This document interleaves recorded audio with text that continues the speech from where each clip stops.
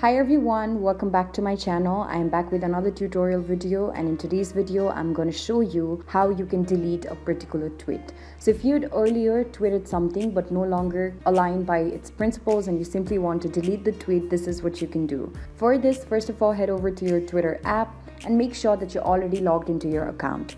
If you're already logged into your account, you will land on your home page. Now you can either find your tweet somewhere along the home page, or what you can do is, for easy identification, you can tap on the upper left hand section that shows your profile icon and then tap on profile. As you go to profile, you'll be able to see the tweets that you have made either recently or in the past. Now what you can do is you can simply tap on the three horizontal dots above the tweet and then tap on delete tweet.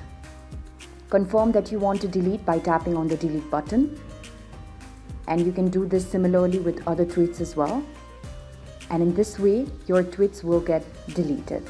So this is basically how you can delete your tweet. It's a very simple process, and I hope that this video has guided you through it. If it did, don't forget to let us know in the comment section below, and also don't forget to give this video a thumbs up.